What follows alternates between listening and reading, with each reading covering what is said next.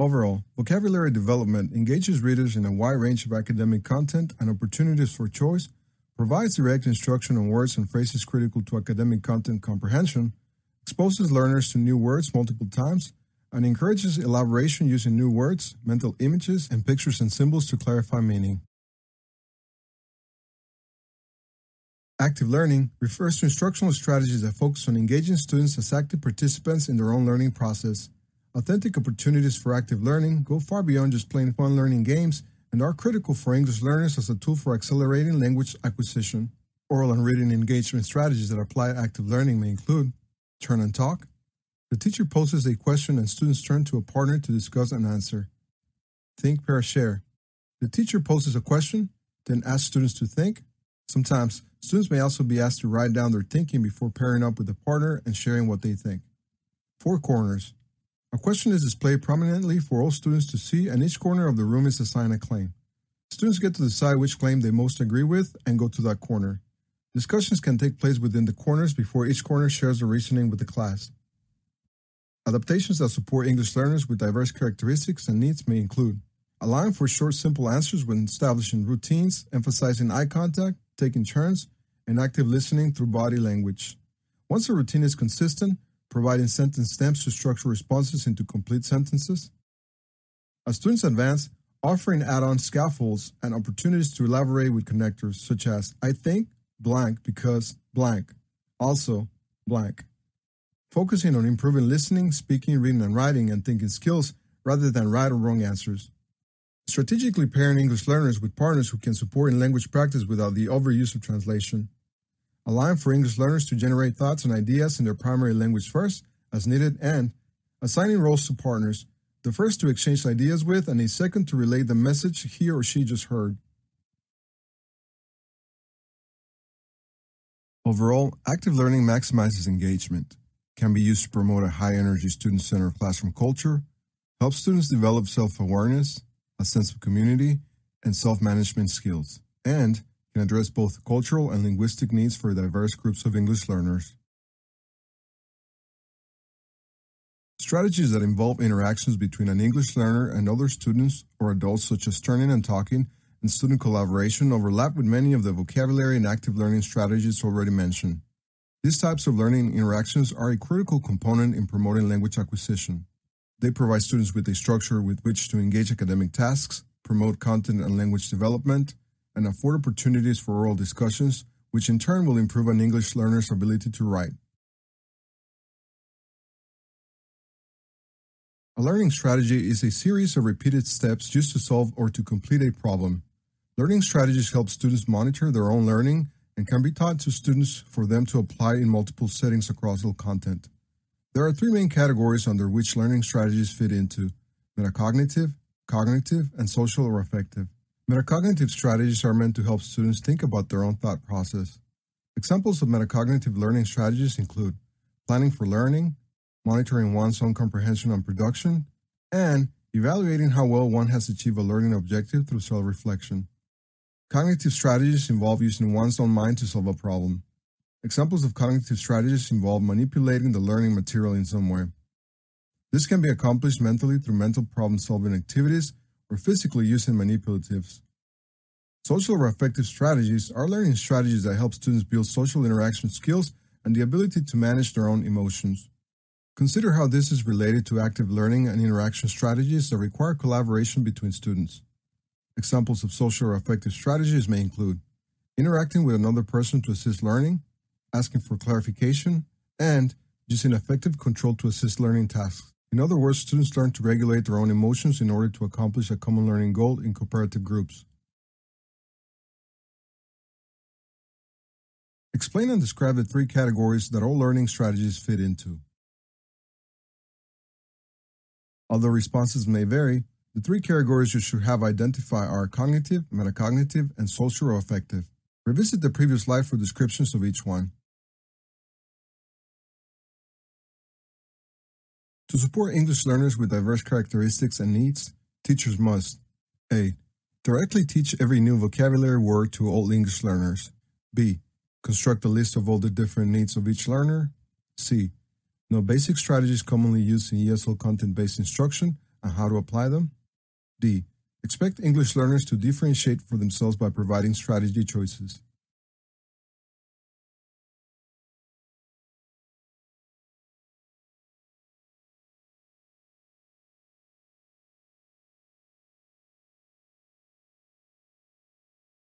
The correct answer is C. To support English learners with diverse ESL teachers supporting English learners with diverse characteristics and needs should be aware of the differences between ESL services and any special education services that individual students may also qualify for. ESL services are provided to all English learners based on their developing English language proficiency needs. Recall that ESL programming accommodates grade-level content by communicating, sequencing, and scaffolding instruction, and are initiated by a home language survey obtained upon students' initial enrollment. Special education or SPED services are offered to students who qualify based on a disability-related need as determined through an appropriate assessment administered by a qualified diagnostician. SPED services may then develop an individualized education plan, or IEP, for the student, which may require instructional content to be modified. This can include setting instructional goals and pacing below the student's current grade level. Note that this is not the case for ESL services, which require students to receive accommodating instruction at their current grade level. Also, notice that in order to be evaluated for SPED services, a student must have parental approval, whereas a language assessment to qualify for ESL only requires a home language survey that indicates the student already speaks a language other than English, or that a language other than English is spoken in the home. An overall understanding of the differences between these two services and the individual characteristics of English learners will better prepare teachers to distinguish between a student's language proficiency development needs and learning disability needs in general. Knowledge of this important distinction should help ESL teachers implement appropriate grade level instruction for English learners and prevent inaccurate over-identification of English learners as candidates for SPED services.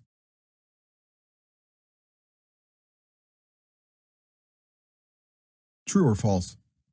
ESL services are similar to SPED services in that they allow for teachers to modify grade level content.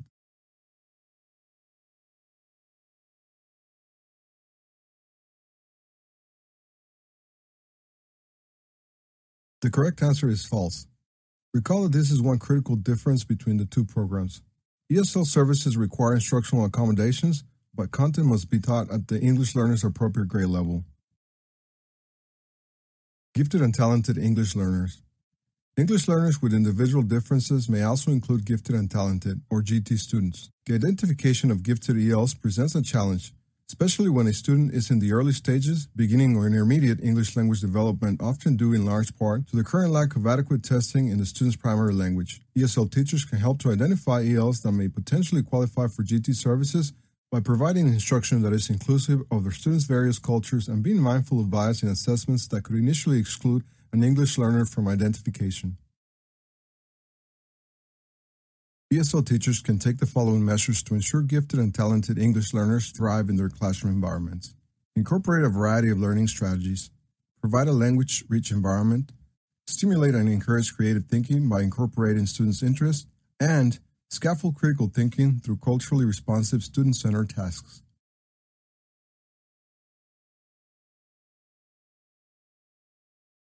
When do English learners require accelerated instruction? This important group of English learners is defined in the combined components of this section as those students in grades 3 or higher who are at the beginning or intermediate level of English language proficiency in reading and/or writing. Accelerated instruction for these students must be focused, targeted, and systematic. Many of the strategies already discussed in this section can be implemented within a shelter instruction program, which will be further discussed throughout this domain to provide adequate instruction. Focus means instruction in academic tasks must be specifically designed to promote students' English language development. Teachers may need to reteach academic and social vocabulary, build schema to aid in comprehension, organize groups to support ELs, and use assessments for accommodations. Targeted requires that the instruction and academic tasks are purposefully aligned to the language proficiency level of ELs. Teachers may need to identify language objectives, provide tools for expression, accommodate activities and materials, and plan academic and social discourse. Systematic refers to instruction and academic tasks that are carefully planned and consistently implemented to address the progression of skills necessary to support the accelerated learning of English. Teachers may need to implement routines and procedures, encourage cooperative learning, plan accordingly for progression of skills, and use sentence frames and scaffolded questions. The ELPS instructional tool, linked in the supplemental resources of this course, provides further guidance on supporting students with accelerated instructional needs for language acquisition.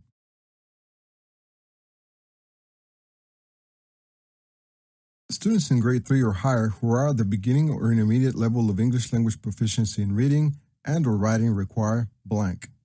A. Special education services. B. Active learning strategies. C. Translation services. D. Accelerated instruction. The correct answer is D. Accelerated instruction. Language objectives should specify A.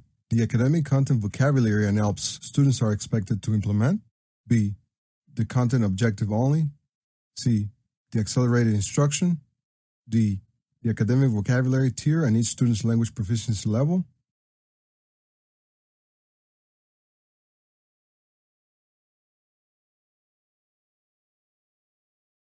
The correct answer is A. The academic content vocabulary and the ELPS expectation. Effective practice, resources, materials, and communicative competence. This section combines components 3C, 4C, and 6A, which all require the application of effective practices, resources, and materials within content-based ESL instruction to engage English learners in critical thinking and foster their communicative competence. In the previous section, we introduced key instructional strategies that facilitate cognitive academic language development and content area learning to provide some background. This section will focus on defining content-based instruction as synonymous to sheltered instruction and further explore the three components of accommodated instruction: communicated, sequenced, and scaffolded. 3C requires that the ESL teachers apply knowledge of effective practices, resources, and materials for providing content-based ESL instruction, engaging students in critical thinking, and fostering students' communicative competence. 4C also states that the ESL teacher must apply knowledge of practices, resources, and materials that are effective in promoting students' communicative competence in English. Note that both components require application of knowledge so as to foster and effectively promote students' communicative competence, and 3C specifically refers to content-based ESL instruction. Likewise, 6A requires that the ESL teacher apply knowledge of effective practices, resources, and materials for providing content-based ESL instruction. This component specifies the need for instruction to be linguistically accommodated, more specifically, communicated, sequenced, and scaffolded, to the students' levels of English language proficiency, engaging students in critical thinking, and developing students' cognitive academic language proficiency across content areas. Content-based instruction and sheltered instruction are nearly synonymous terms. Both target intentional language development through comprehensible input during academic instruction in all content area subjects. Some of the specific strategies that support language learning may be familiar to teachers as best practices. However, keep in mind, best practices alone do not suffice for the specific language needs of English learners. To put it in the language of the components in this section, ELs require appropriate linguistic accommodations within content-based instruction to promote their communicative competence. Linguistically accommodated instruction has three components which require the content to be communicated, sequenced, and scaffolded. Communicated means that comprehensible input is provided to convey meaning of key concepts.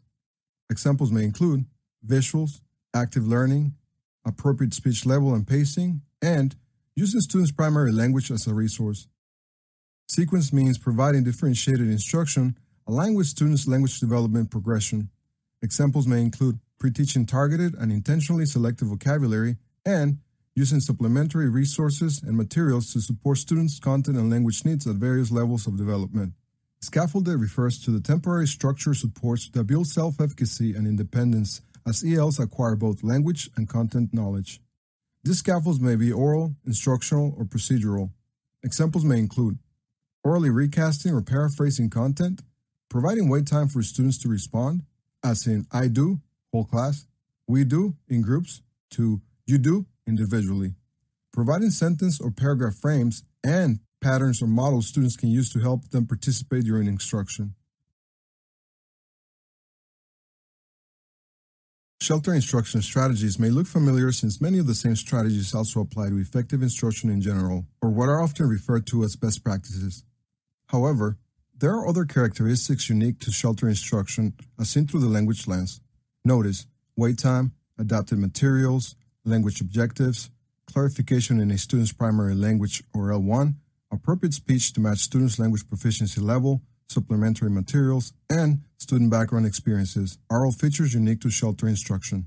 Pacing strategies, scaffolding, student engagement, content objectives, vocabulary review, hands-on materials, feedback provided, meaningful activities, links to past learning, review and assessment, clear expectation of tasks, supplementary materials, higher order thinking skills, and a variety of grouping strategies are all features shared by both shelter instruction and best practices. What are some of the unique features of shelter instruction?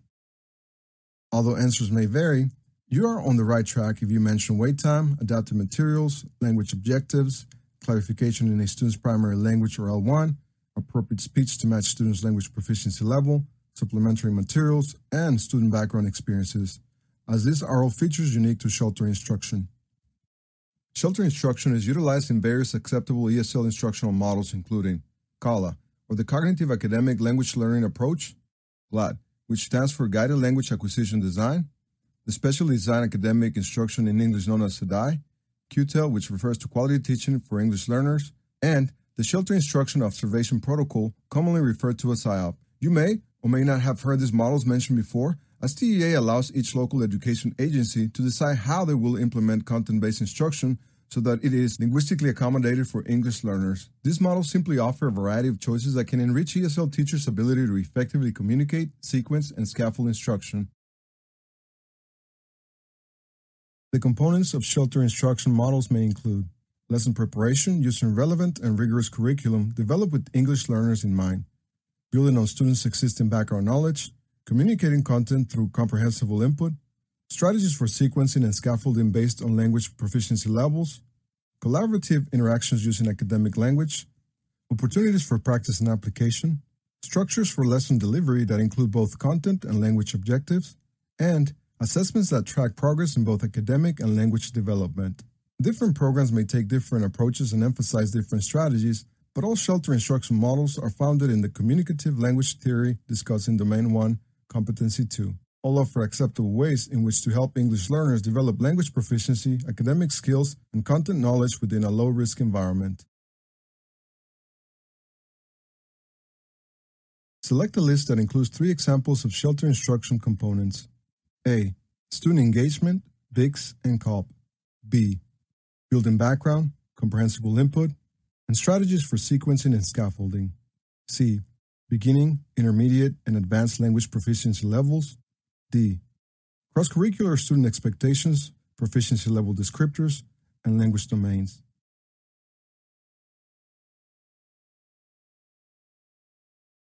The correct answer is B. Building background, engaging students in critical thinking. As you just learned, shelter instruction supports student engagement by offering strategies that help to ease the language load. Teachers are thus able to ask questions and provide tasks that include critical thinking. Students must engage in critical thinking so that they can effectively communicate using cognitive academic language. The following section highlights the specific relationship between strategic student grouping and level questions that promote the level of student engagement and intrinsic motivation required for authentic critical thinking.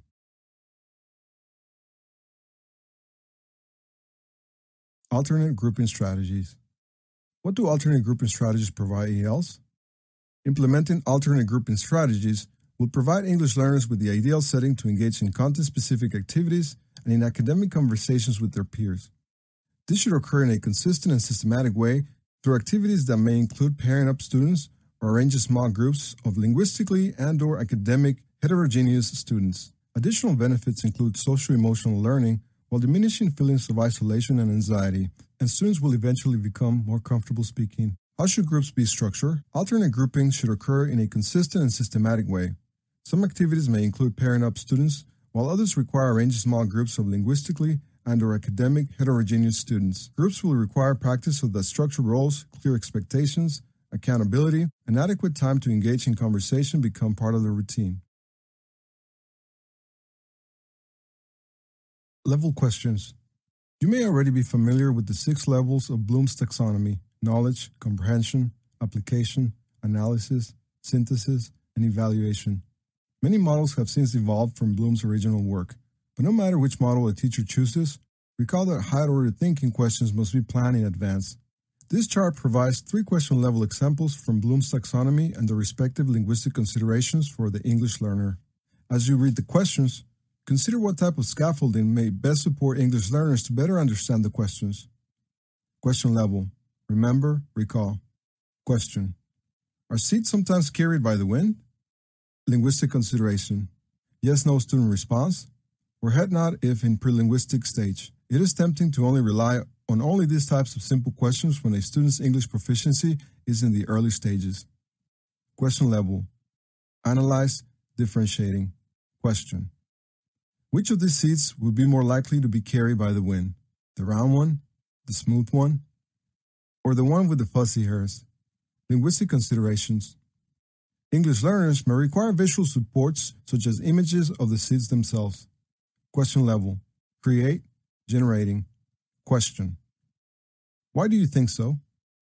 Linguistic considerations: note that this type of question may require scaffolding such as sentence stems or visual supports, and a vocabulary word bank to help English learners communicate at this level.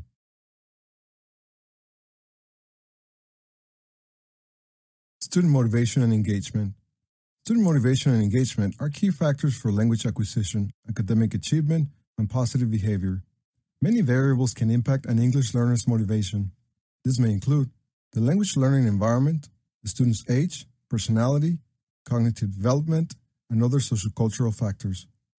ESL teachers can positively influence motivation with the following strategies: provide feedback on growth, planning engaging learning activities, providing choice, and facilitating student-led projects of their own design. Motivation and engagement are intrinsically connected.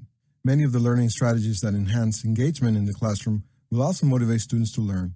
These include incorporating physical movement, using humor, games, and competition, initiating friendly controversy, presenting unusual information, questioning to increase response rates, connecting to students' lives, connecting to their life ambitions, encouraging application of knowledge, tracking and studying progress, providing examples of and teaching self-efficacy. True or false? Student motivation and engagement are key factors for language acquisition, academic achievement, and positive behavior. The correct answer is true. In this section, components 4D and 5E are combined as we discuss the interrelatedness of listening, speaking, reading, and writing, and how to select and use effective strategies that help English learners develop both oral language proficiency and literacy in English. 4D states, the ESL teacher understands the interrelatedness of listening, speaking, reading, and writing, and uses this knowledge to select and use effective strategies for developing students' oral language proficiency in English. 5E also requires the ESL teacher to understand the interrelatedness of listening, speaking, reading, and writing, and use this knowledge to select and use effective strategies for developing students' literacy in English. As explained in Domain 1, literacy and oral language are not developed in isolation, and many effective strategies overlap to develop both oral language and literacy skills. Listening, speaking, reading, and writing are all critical components of our interrelated linguistic system. The ELPS, 2009, recognized this importance. So incorporating the ELPS into instruction is not only a requirement but also makes practical sense when developing language proficiency. ESL teachers need to give equal attention to each individual language domain and consider how each domain contributes to and supports the development of other language skills. Each language domain is interdependent on the interaction and improvement of the other. Students become better writers not by writing in isolation, but through reading or listening to the work of other authors and thinking critically about how to incorporate new learning. Similarly, students improve oral language abilities not just through conversational practice, but through listening to others speak in different contexts. This is commonly understood as best practices among teachers. However, for English learners, comprehensible input is required to further develop their language proficiency, and it's an important component of sheltered instruction practices along with other effective strategies specifically designed to target language development. Define the interrelatedness of the 4 language domains. Although responses may vary, if your response included how each language domain is interdependent on the interaction and improvement of the other and should not be taught in isolation, you are on the right track. Effective strategies to transfer language skills from L1 to L2. The effective strategies for language transfer from L1, or an English learner's primary language, to L2, English, are discussed in this section, components 4E and 5E. 4E states, the ESL teacher applies knowledge of effective strategies for helping students transfer language skills from L1 to L2. 5E also asks that the ESL teacher apply knowledge of effective strategies for helping students transfer literacy knowledge and skills from L1 to L2. As determined by the previous section, it is important we discuss language and literacy skills together due to the interrelatedness of the language domains. Given the right supports, English learners are able to transfer content knowledge, well-developed academic skills including literacy skills and learning strategies from L1 to their L2. In fact, the transfer of literacy skills and schema across content areas is the premise on which bilingual models operate. ESL teachers should be aware of ways in which students can use their L1 skills as a strength to augment their abilities in L2. For example, English learners who can already read in their L1 do not need to repeat the process for learning how to read in L2. They may be able to instead use their existing comprehension skills and apply them to an appropriately scaffolded English language text. Domain 1, Competency 2, further explains the concept of language transfer. English learners with previous schooling in their primary language may also already understand certain linguistic elements or entire academic concepts. Potential areas of transfer may include metacognitive and metalinguistic strategies such as visualization, the use of graphic organizers, mnemonic devices, and vocabulary acquisition strategies. Pragmatic aspects of language acquisition also transfer. This may include the willingness to take risks in communication through a second language and the ability to use paralinguistic features such as gestures to aid in communication. Factors that may contribute to the transferability may include some writing conventions and orthographic elements when both L1 and L2 are alphabetic, text directionality when the text proceeds from left to right in both languages, similarities in semantic elements or cognates, such as words which share origins in another language, like English and Spanish words that share Latin origins.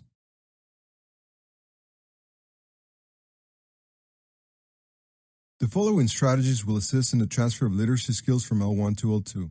Gathering data about what the student may already know in their primary language, either from the student directly or from interviews with parents. When available, implementing assessments and observations in the student's L1. Explaining common cognates in both languages for students who do not already recognize them. Explicitly teaching phoneme combinations that may exist in English but not in L1. True or false? Given the right support, content knowledge is transferable. The correct answer is true. Personal factors affecting English learners. In this section, components 5G and 6D are combined because they both discuss the personal factors that may affect English learners and effective strategies for addressing those factors. 5G states, the ESL teacher knows personal factors that affect students' English literacy development, such as interrupted schooling, literacy status in their primary language L1, and prior literacy experiences, and applies effective strategies for addressing those factors. 6D also requires that the ESL teacher knows personal factors, but focuses on those that affect students' content area learning, such as prior learning experiences, familiarity with specialized language and vocabulary, familiarity with the structure and uses of textbooks and other printed resources, and applies effective strategies for addressing those factors. Personal factors that can affect literacy development may include students who have experienced interrupted schooling known as students with interrupted formal education or SIFE. These English learners may sometimes be refugee and asylum seekers, but could also include highly mobile English learners who have gone extended periods of time between enrolling, withdrawing, and re-enrolling in U.S. schools. If the English learner's literacy in L1 is not well developed, or they have had limited prior literacy experiences, the following strategies will benefit them: hands-on activities, literacy-focused learning strategies, and building on background from students' unique life experiences. These students may also require specialized support in all content area learning due to limited prior academic learning experiences, unfamiliarity with specialized language and vocabulary, and unfamiliarity with the structure and uses of textbooks and other print resources. The strategies that can address these factors include individualized interventions, tutoring, access to services, and extracurricular opportunities. True or false? SIFE stands for Student with Interrupted Formal Education. The answer is true. It is now time to exit this module so you can return to the course and move to the next module.